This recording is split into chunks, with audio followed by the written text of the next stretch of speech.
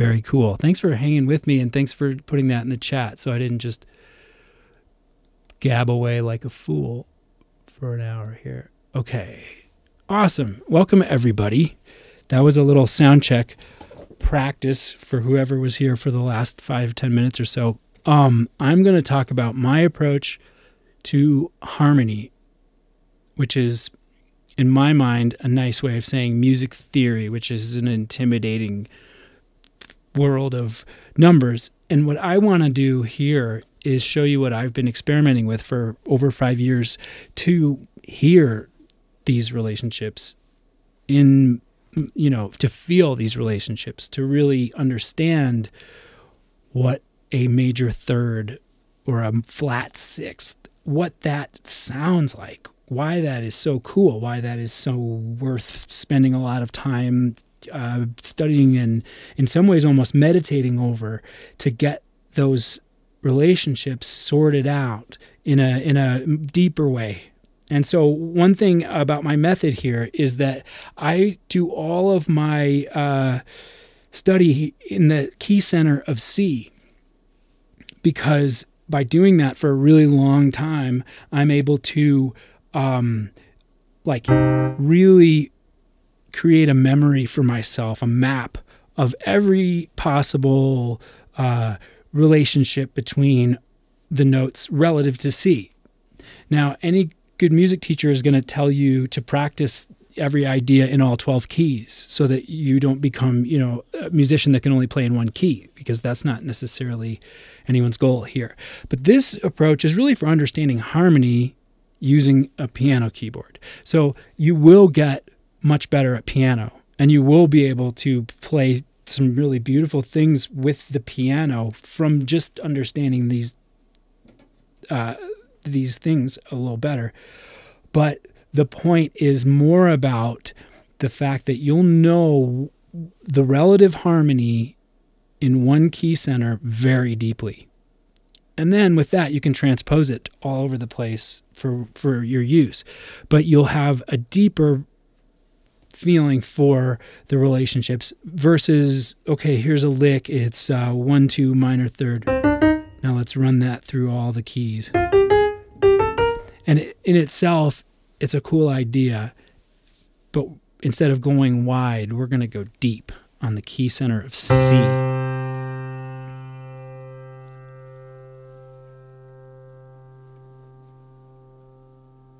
Awesome. Thanks so much for being here and popping into the chat. And I will absolutely answer all questions. I have this whiteboard app open here that I can put some notes and slow down if I go too fast, or if I say something that doesn't make sense.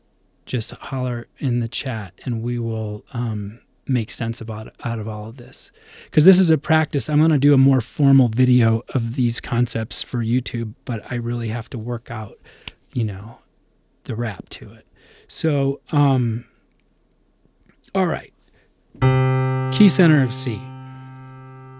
Let's think about stuff. Here's the intervals. I'm going to skip an octave because I believe that it's easier to hear these relationships when you give yourself all this space, one octave of space. So here we have a C. Here's another C. We call that an octave.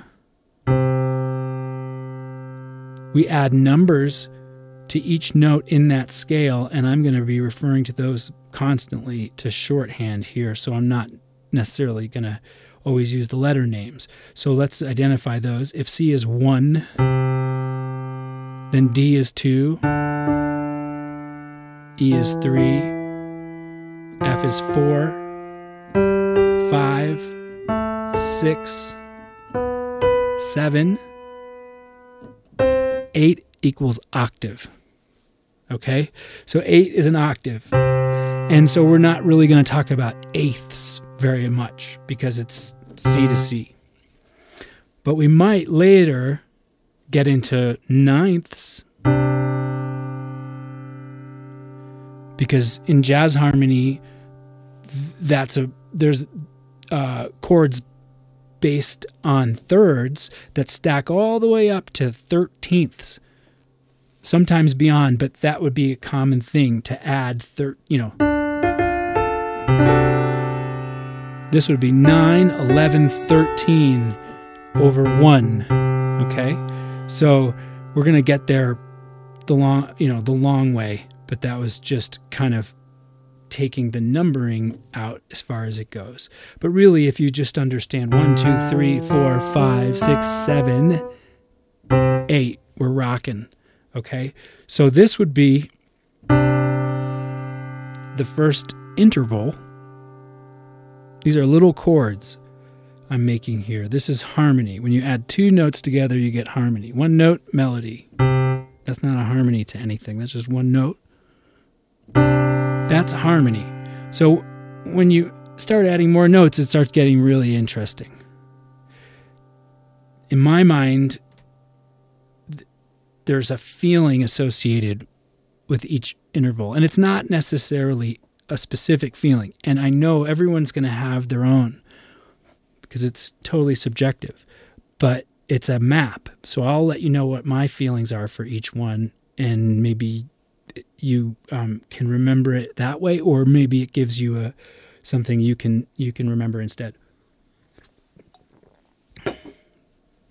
But the most common interval in Western music, classical music, all the way through, pop, whatever, is a third. And chords are made in thirds. Often. They can be made out of any group of notes. But in this case, we've got a 1. And then the note in the scale here we're playing is the third one. So this is a third. That's the name of the relationship there. And just to extrapolate from that, this would be a fifth. Because that's the fifth note. And fifths are very common intervals to hear in every kind of music. Western music. It's the basis of a lot of rock music is just 1 and 5s. The power chord. Okay, that's a fifth. So this would be the 6th, 7th, and a big wide octave, double octave there. So if you listen on a well-tuned piano, and this is a VST piano, a software piano, so it should really be in tune.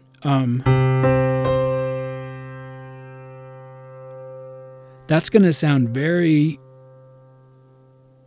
correct. You're going to be able to hear the wavelength almost if you just close your eyes and listen for a second.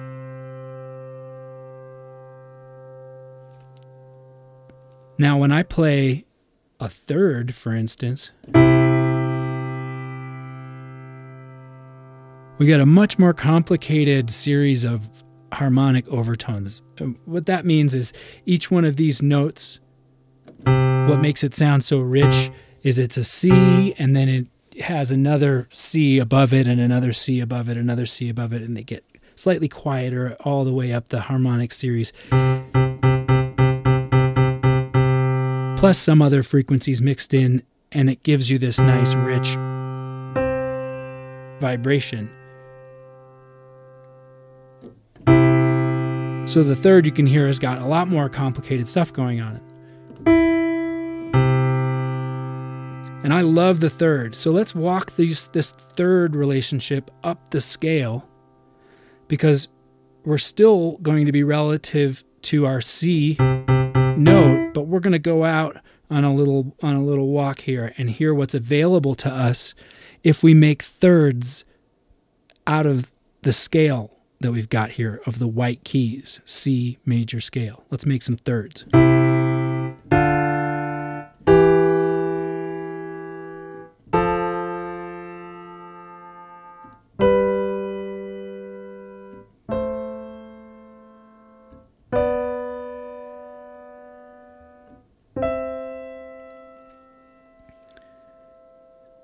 And what's interesting to me is that, you know, the C major scale's got to be the most boring thing that there is musically. Once you've learned it, do, re, mi, fa, sol, la, ti, do, is just really plain and really basic and really, I mean, only that's where everybody starts.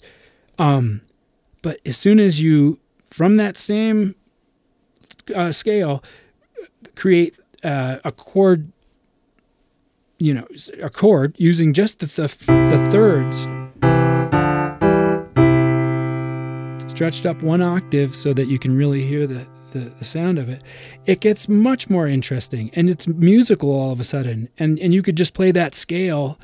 I can play this scale and kind of entertain myself while I hear it and practice the fingering to walk up the scale simultaneously. So play as slow as you need to. Slow is like the magic ingredient to learning this the best way. And work your way up the scale with this octave plus a third chord here.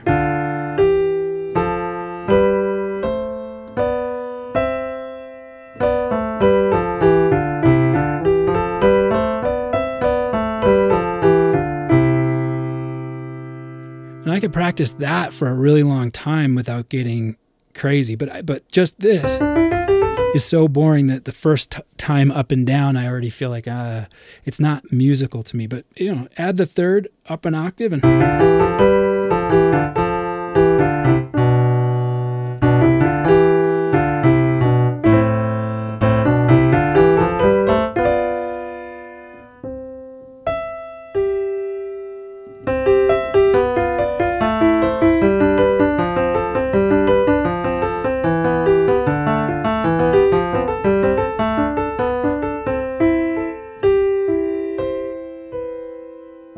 so it turns into a musical practice, which is the goal. So don't sit around practicing scales. Just don't do it. Turn them into music, and you'll get the why you would use those notes concepts on a deeper level than you would necessarily, you know, how. Okay, here's how. But I can't really get much further than do, re, mi with that. But if I turn it into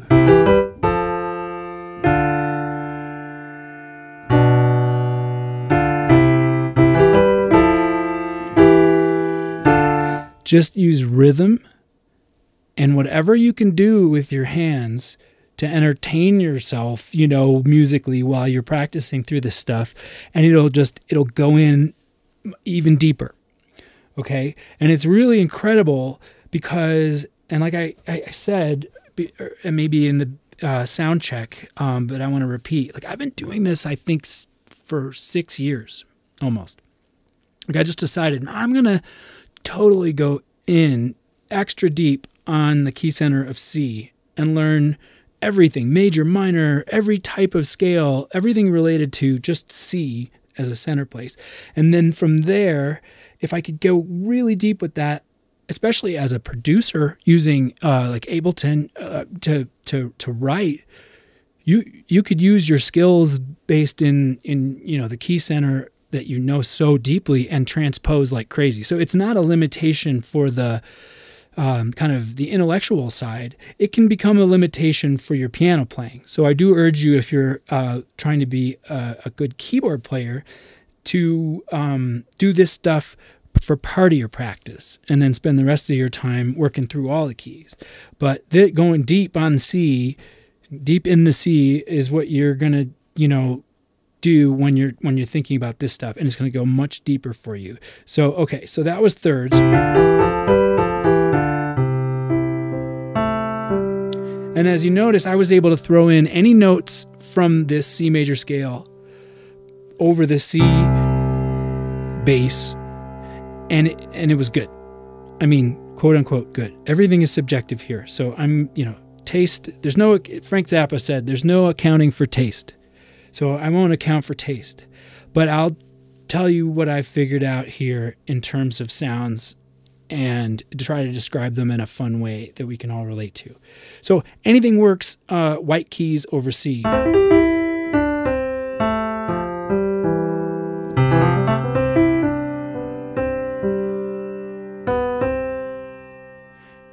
And by shooting for musical ideas, phrasing, rhythm, you'll entertain yourself enough to really just drive this stuff home. You'll play.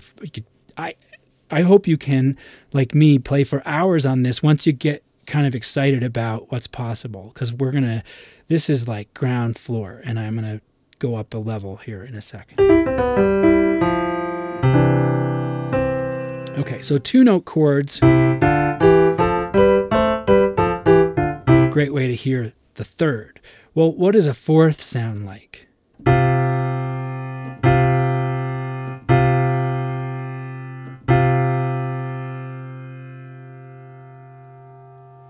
It's a little less common, maybe, the fourth.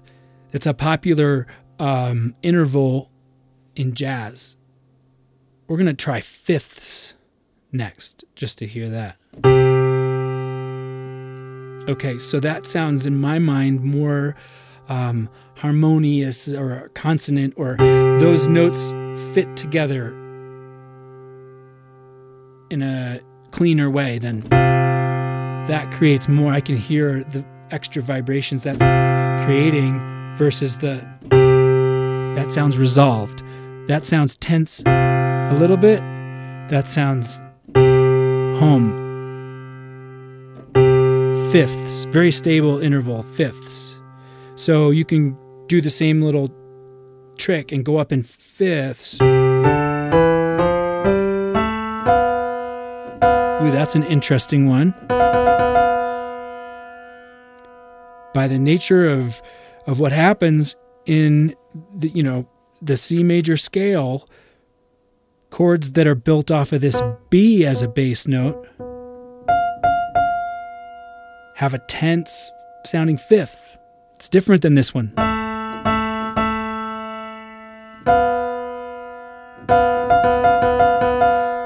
That's called the tritone. What we've just discovered is the furthest you could get from your root, the tritone. And that is an interval that was once illegal. So if you were a composer in the classical times, you could go to jail for trying to perform music with tritones in it. It was called the devil's interval. And in C major, the tritone would be this F sharp. G flat, actually. We're going to call it the correct name. So G flat, because what it is it's the fifth down 1/2 step. We call that flat tire. So there is the perfect fifth. Yes, that's good. In the comments here, it's the Simpsons theme.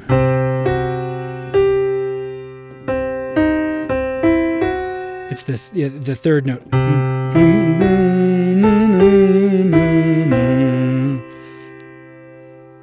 And it's full of mystery because it is the devil's interval. It's the Black Sabbath.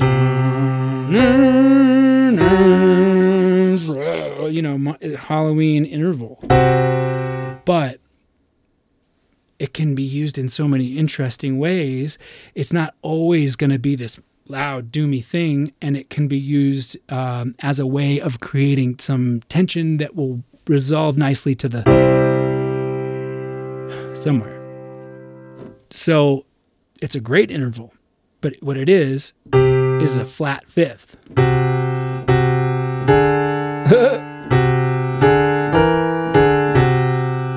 It's tense. Okay, so perfect fifth, flat fifth. Major third, minor third. Major third, minor third. So they call that happy sad. That's kind of the foundation. If you add a fifth in there, and then you, let's make a chord here that's just C, E, G. 1, 3, 5, major, happy. If I take the third down 1/2 step, flatten it, flat tire, then we got C minor. And really, you could see why everyone calls this one sad and this one happy. And that is a really overly generic, simple way of thinking of it. But that's kind of where we're at. We're at like level 1 right now. And we'll get to some more levels of subtlety and mixing and matching majors and minors, and they're all just colors. It's like tone colors. And when you start getting into that aspect of it, then you can do some really interesting stuff with just these. I'm still thinking in this, everything's related to C, but I'm starting to use some of the other notes outside the scale and getting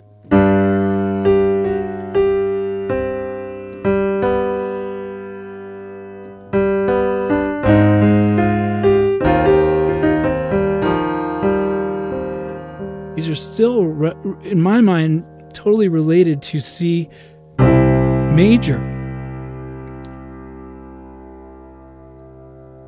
So you can really get there anywhere from this center place, but by using it as kind of like an anchor. I feel like I can understand the sound of a minor third better just by having done this for ages now than if I had just gone, okay, minor third in every key. For me, I separate it doesn't go as deep the way I learn. So that's why I think this is a cool methodology for deepening your understanding of harmony. But let's keep going. So here is the scale up in thirds. If I add a fifth to the third, now we've got a 3-note chord. It's called a triad.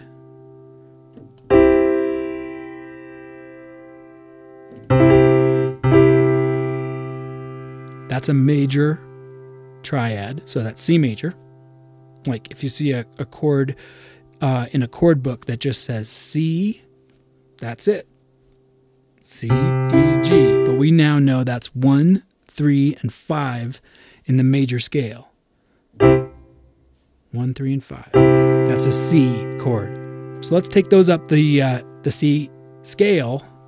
And we'll use each scale note as the new temporary bass note to hear it. So there's C, there's D minor. Because of the way that the scale works out, the second chord, if you make a chord off the second note of the scale, you get a minor, D minor. The third note of the scale, if you make a triad off of that note, you get a minor chord as well.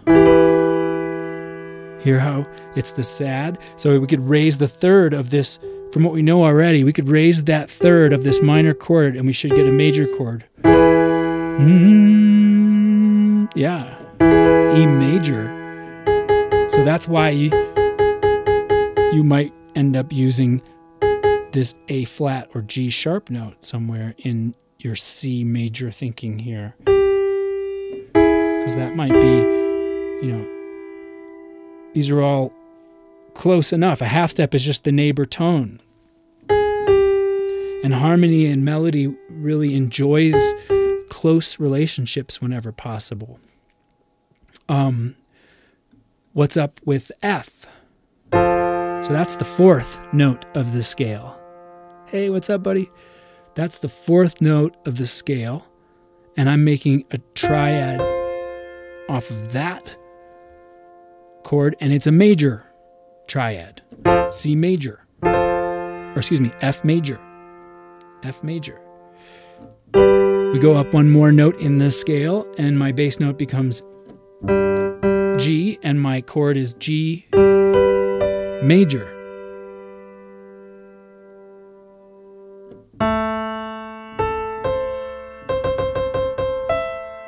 So this is, I'll let you guess in your mind What's the sound of the chord that's made off of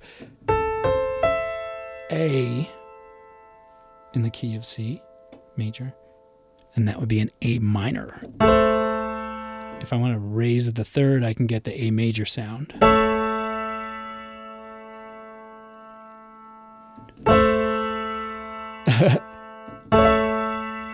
I remember in high school, I had this really crazy, cool music teacher. Man, I don't remember his name, but we called him the Doctor. And he was this older guy, and I think he was one of the band leaders. And he, we made up this song to remember the sound of major and minor thirds.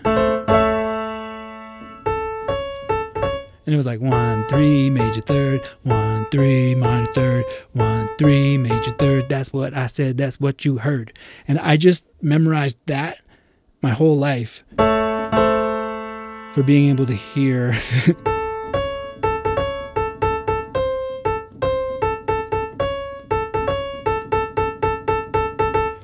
and it just sticks. So we do whatever games and little memory tricks you need to get this stuff started, and you build off of it, and it really gets fun. So anyway, A minor, that was the 6th note of the key center of C. And if we build a chord using just the major scale notes here, we get A minor. Now B was the really interesting one because it has that tritone, that flattened fifth, that the scary interval in there, and a minor third. That's right. So that's what's called a diminished chord. And there's one built in, which is really nice, to the C major scale. There's a diminished chord, and diminished chords are super interesting. They're tense. They really want to resolve somewhere. In this case, you can just resolve a half step up to C major. It's quite classically satisfying resolution there. So we would go B diminished, C major.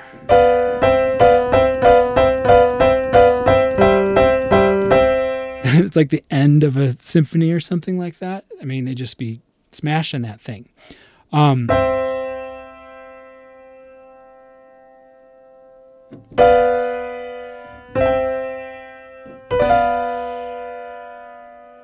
So remember that diminished chord, because when we start to get into 7th chords, which are 4-note chords that we call 7th chords because they include the 7th,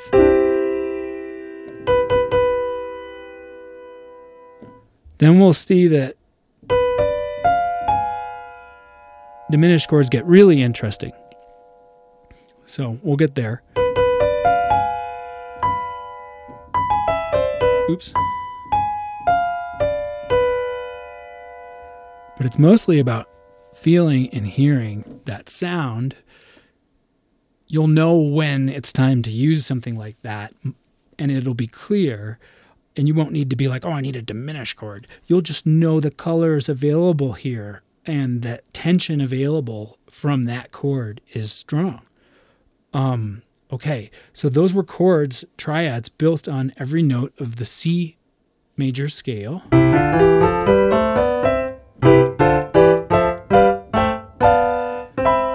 Okay, let's do 7th chords. Why not? We just talked about it. So if I were to play a 4-note chord based off of each scale tone in the C major scale, going on up the thing, I also get this series of major and minor and one diminished chord. They get more interesting because there's more harmony going on. So, and interesting is a word I say in quotes, but you know, this is a denser thing than this. Because your ear then goes to that. Yeah. I lost my voice somehow. My voice this morning, so I won't even try singing. But that's why I have a piano. All right. So, love 7th chords. I'm going to skip the root, put it down 1 octave so we can really hear the 3rd, 5th, and 7th of each chord here. And we're going to go on up the scale. C major 7.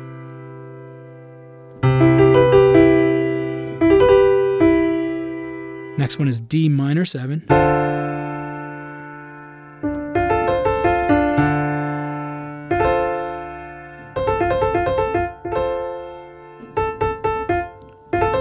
I mean, and take the time to make some music with this, you know, while you're doing it, so that it's not just an exercise for your fingers, and it's not just for your brain, but it's, you know, that you're feeling it, and it'll sink in deeper.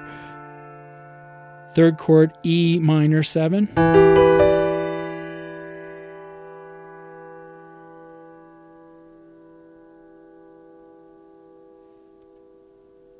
F major 7.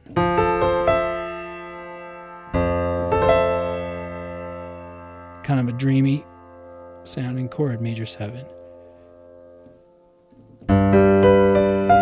This is called G dominant 7. It has a flat 7th in it.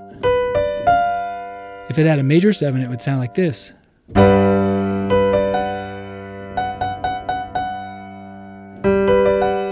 in this case, it has a flat 7. It makes it very strong and bold, and it's kind of wants some release back down to that C major again.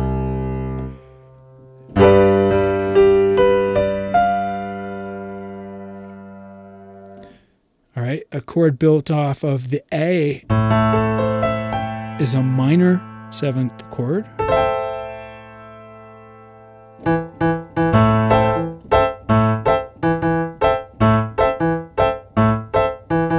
Try to make each thing a little musical for yourself. All right, now here we go. This is the chord built off the B. We know it's some kind of diminished thing, but we're now adding a 7th to it. Ooh, it's called a half diminished 7 because it actually has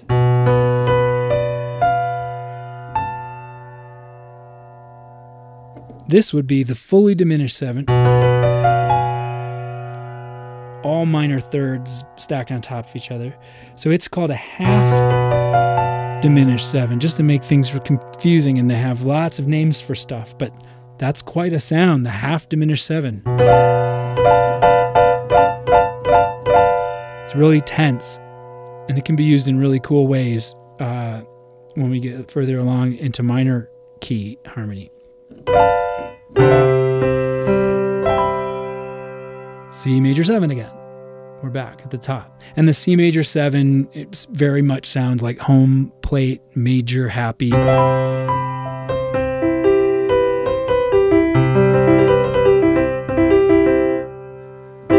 It just extends that major feeling up. And if we go back and forth between C major and F major,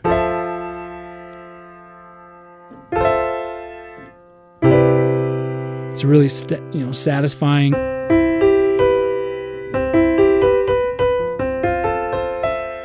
chord progression within the C major scale territory. Everything I was playing was on the white keys here, which is still all C diatonic major stuff.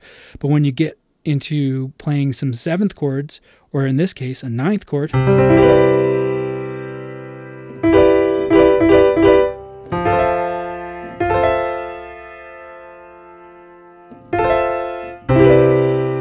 so you can make some interesting chord progressions out of the C major scale that don't just sound like do, re, mi. You can go up one whole step to D minor.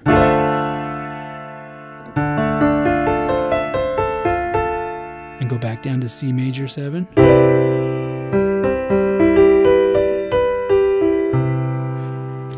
Which is a nice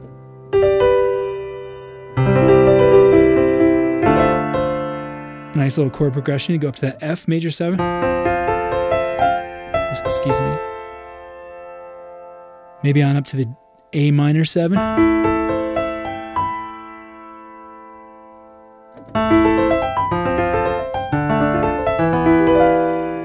Ooh.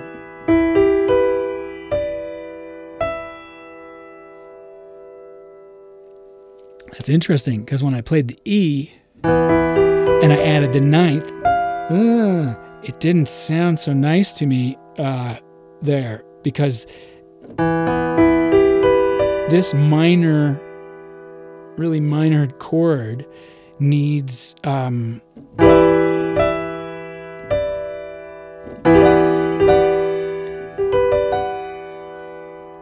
sharp 9. Sounds better. We're stretching this harmony out real wide over all of these chords, and can you hear that this note is really tense on that chord, but that's almost dreamy again, in the same category as these things.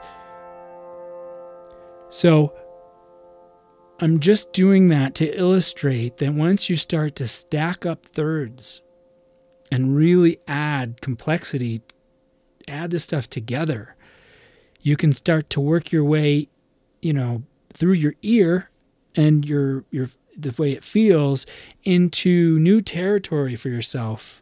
Oh, what is that? You know, and on the E, the sharp 9. Now I want those, or excuse me, that would be okay. So here I'm like kind of figuring this out on the fly here. So what that is it's not a sharp 9, it's a regular 9.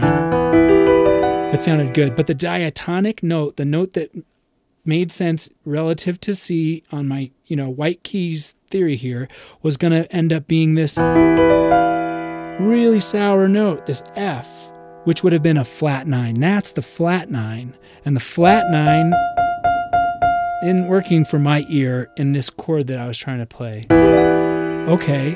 And so it's like a map for you to figure out what you're working with for your own use, and not just some memorizing, you know, how to call things, but to understand how you built them and what you wanted them to sound like.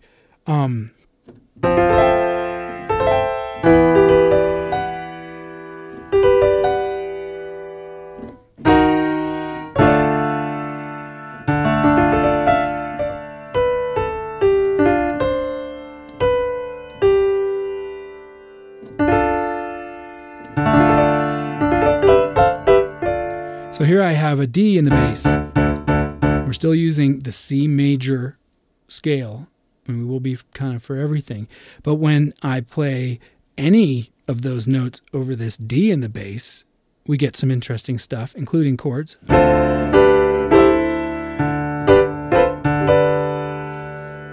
And that's some jazzy territory that you might recognize from Miles Davis kind of blue album. Bill Evans piano.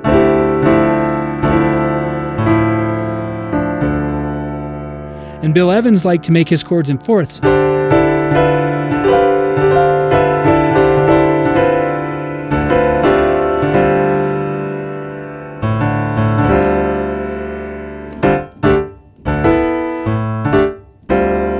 So I'm just putting a D in the bass, and I'm playing chords kind of at random with my eyes closed, with my fingers spaced at the shape of a fourth, right? These are the fourth note up, and I'm still using the C major scale, all white keys. So then you can really listen, close your eyes, and just pick some chords like that, and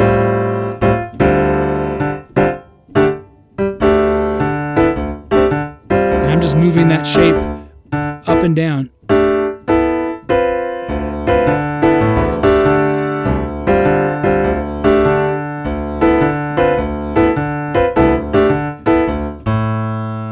In the bass line here, the A is the fifth. of D. So they make nice partners because remember, fifths they're called perfect intervals. So it makes for a nice little rhythm section I can do with my left hand to accompany my chords here.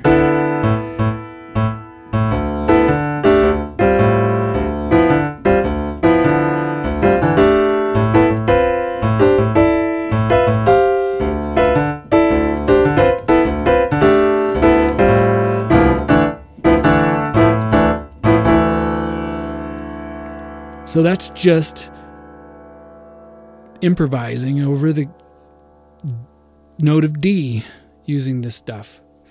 And that's a really cool one. It has a name, Dorian mode. And D-O-R-I-A-N, Dorian mode. And modes are scales and chords made from the varying degrees of the diatonic major scale. And that's what we're doing here. We're just sitting here playing modes, but now we have a name for it. So like when I play everything using the tools from the key of C major, but when I play in D, that's called modal playing, and it is D Dorian, if you want to be hip.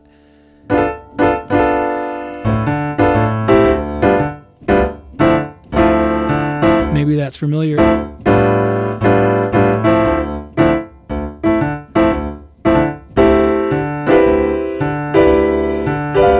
As a sound, that's D Dorian. But really, it's Dorian. So like, when you get to know that that's the Dorian sound, then later down the road, it's easier to transpose. You can play, in other keys and know that Dorian sound. But we're going deep.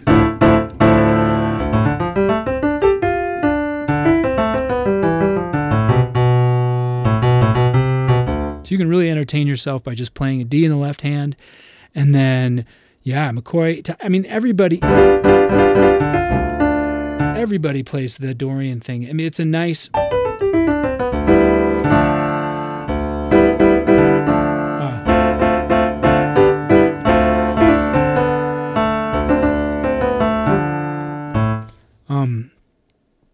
There's a lot of tunes written in Dorian. Stuff based on E is a tensor, because built into the E, the second note, if you're starting on E here, is a flat 2. And we remember that's like a sour note. That's like as tense as you can get in terms of closeness. Like the tritone is the furthest you can get. So you'd have to go this many steps to get there. These relationships, flat 2 is what we're calling those. That's as close as you can get. And that's very tense. It's almost comically so. But that can be used like crazy for tension. And if you listen to a piano player like Thelonious Monk, which I'm not even going to try attempt to monk, here, but he's all about those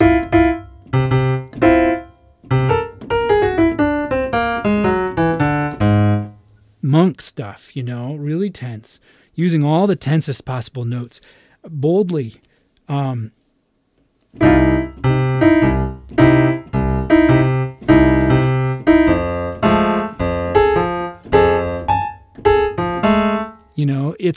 It's a thing. So that's a flat second. And that's built into this E scale. So it's almost got that.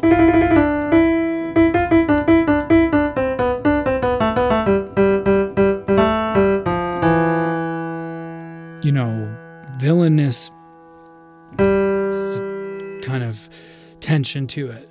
I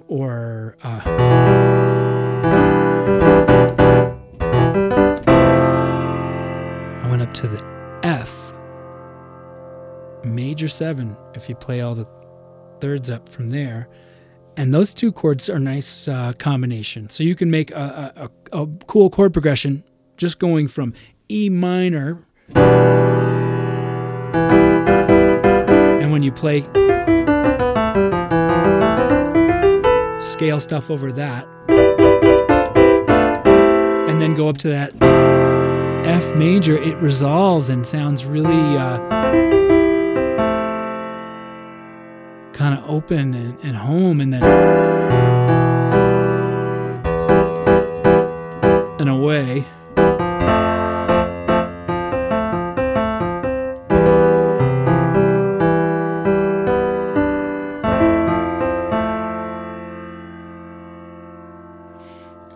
Let's go on up to the G. Remember, it's called the dominant 7 or 7th chord, G7, because its 7th note is a flatted note. So the scale that happens off of the G has this nice, you know, flat 7th thing.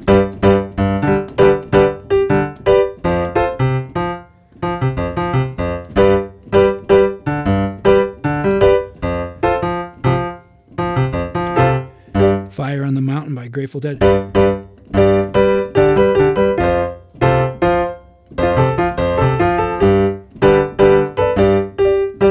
So we're playing the stuff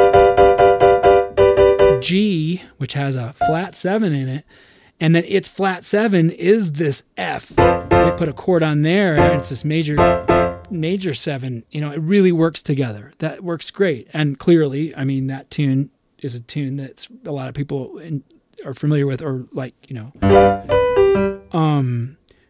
So that's all in there. That's all in this C major diatonic world. Let's move on up to this A minor.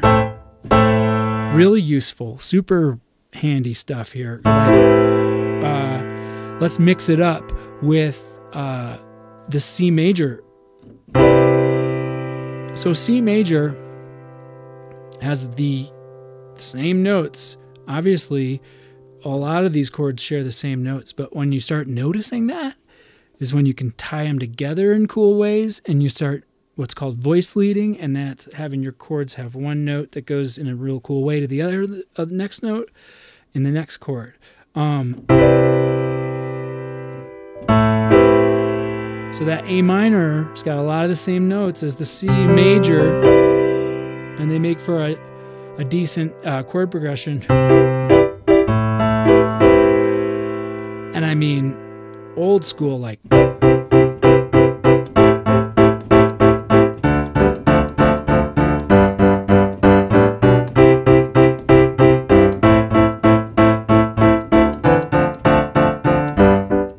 So that's all diatonic chords. Everything was in our C diatonic major rule book here, and I was just making triad chords based on C and then on A, which is our 6th note of the scale. So 1, 6. So this would be 1, 6, 2, 5. 1, 6, 2, 5. It sounds real inside, which is meaning that, you know, all those chords fit into that nice major 7 rule book there, and we didn't add any, notes to shade that or color that or give it some further dimension. So we end up getting that kind of two-dimensional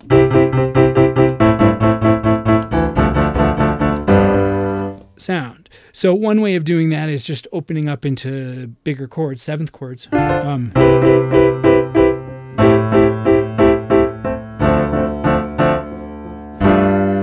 That's still predictable and kind of got that major kind of corny sound to it, but it's a richer harmony because we've added the 7th on top of it, right?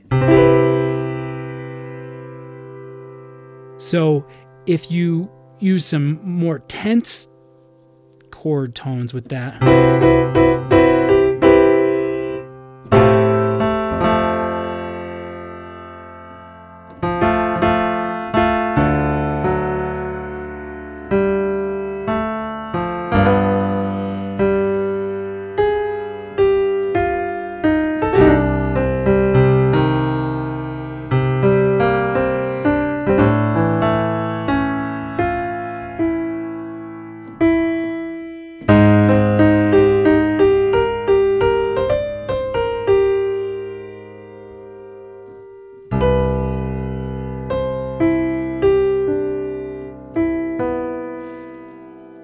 Like you can go from real corny to kind of mysterious with just a little bit of borrowing outside of the major scale.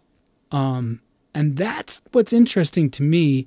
And that's why playing in C major for 6 years is,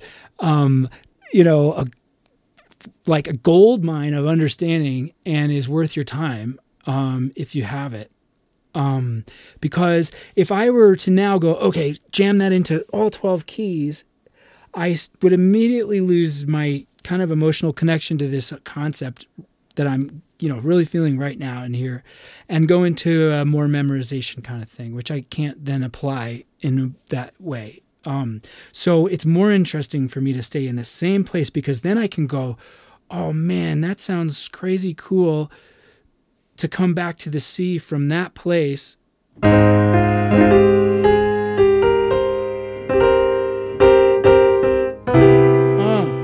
see, I really like that. And that is like coming from a flat 6, major 7 type thing to a 1 major 7.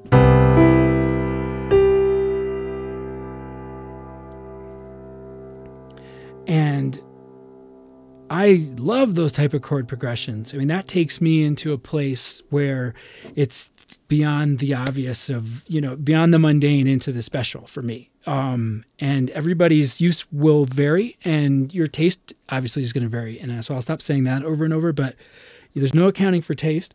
But to my ear, that's interesting stuff. And let's keep pushing. Cool. I'm going to go for like probably another 20 minutes or so. And I really appreciate everybody hanging out. And I will archive this on my YouTube and then work on a much more formalized version with, kind of visual aids and a more streamlined lesson where I'm a little less rambling. But I kind of wanted to really stretch on the explanation of this. And I hope it's clicking for you. It takes a lot of use, though. Just to hear it done is one thing. But if you get a chance to sit down at a piano or MIDI keyboard or something, headphones, get in there as close as you can by yourself and take your time to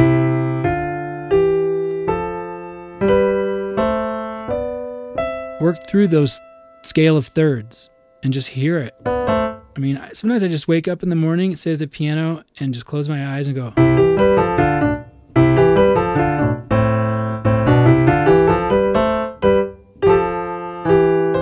Add a little embellishment to it. It's still the same thing, I'm just kind of goofing around with it.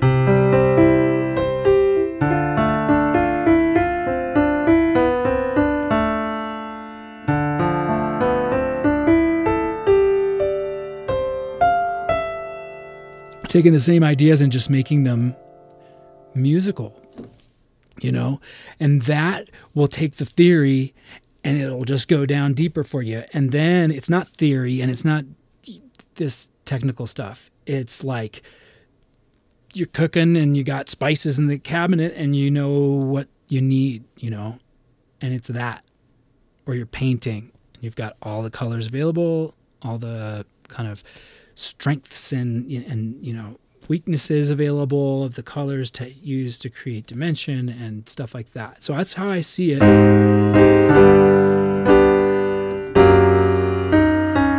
anything goes. I mean, you can go into all notes that do not belong in the C major scale and somehow, oops, that was the worst example. There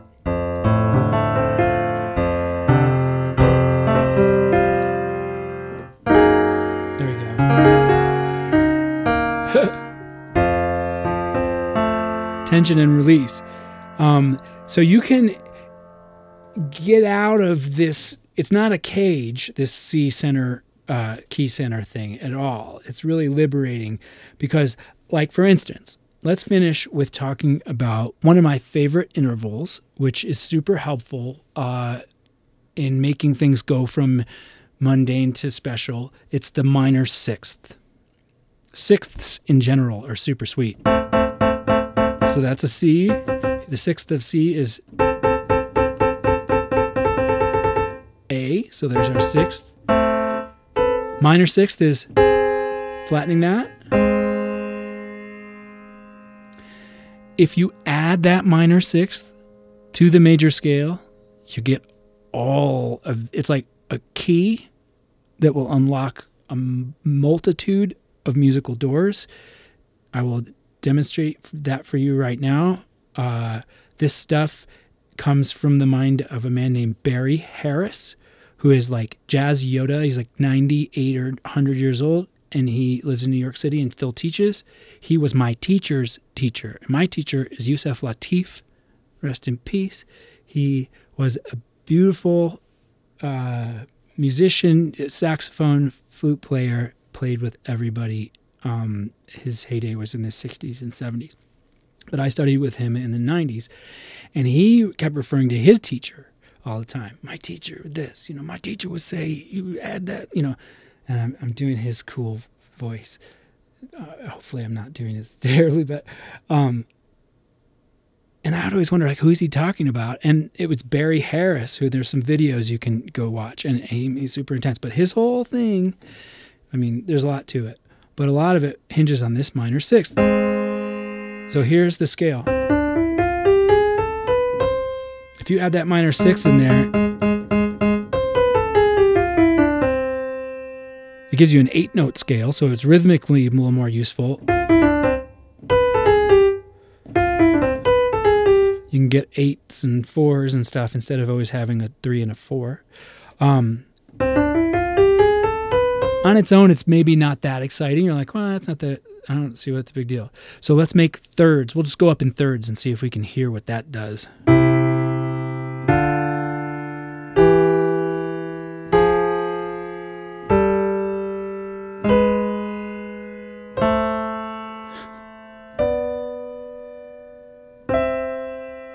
So there are a couple more really cool little exchanges in there that, to my ear, got excited hearing. So let me know if you're hearing that. Here's where, let's play the original majors, just the major scale. In thirds. Now here is a little slower. Here we go. That is a new chord that we get. That's not as useful because that's just one whole step. That one is super nice because that goes.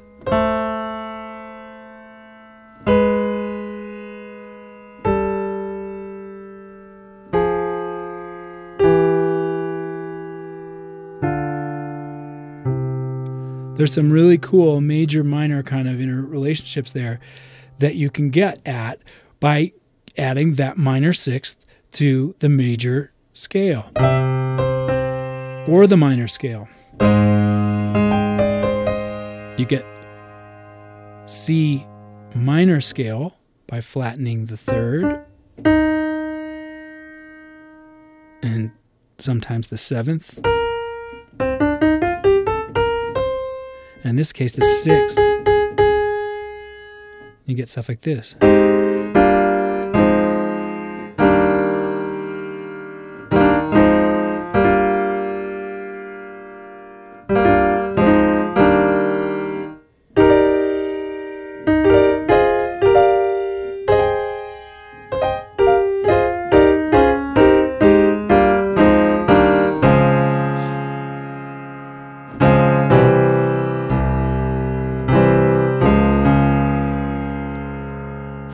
PT.2.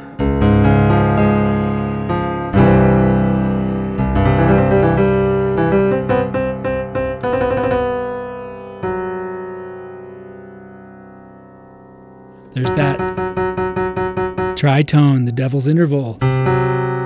But it sounds like Harry Potter when you get it in there correctly.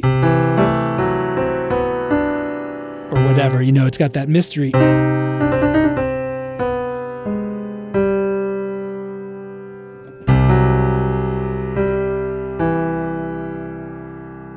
Yeah, Radiohead, big time, man. That's all this stuff has got all that. So like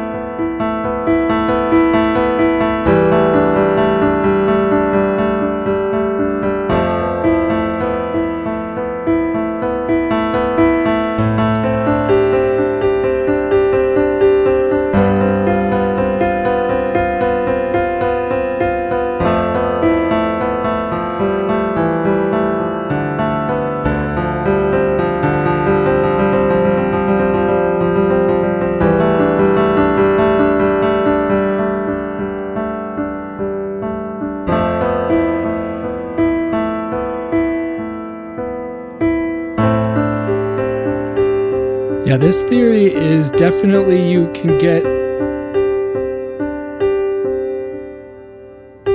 hear Tom York working some of this out.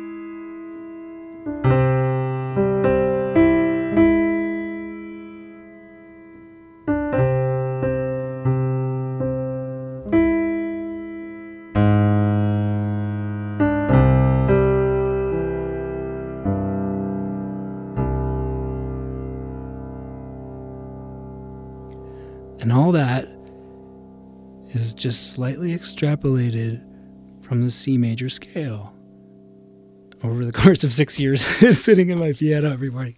But I really feel like that's something that can be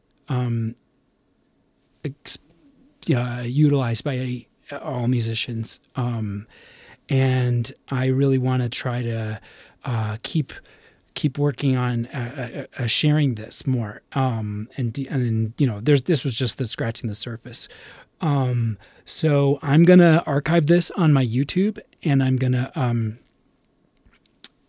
put the link on my socials and stuff, and then I'll probably do another lesson on this. And if you have any questions, feel free to write me or drop them in right now. If you have any questions right now, I'm more than happy to answer a couple questions.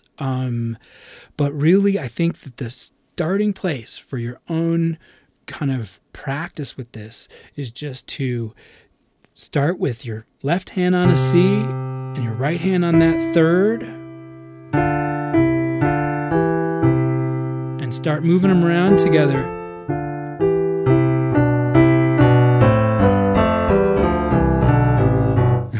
Until you start, until it sparks some fire, and maybe this will just launch a brand new song, and you'll forget the lesson. But that's what's up, you know. That's the point. So thanks so much for hanging, and yeah, Rugrats theme right on. We'll do this again. Peace. Thank you.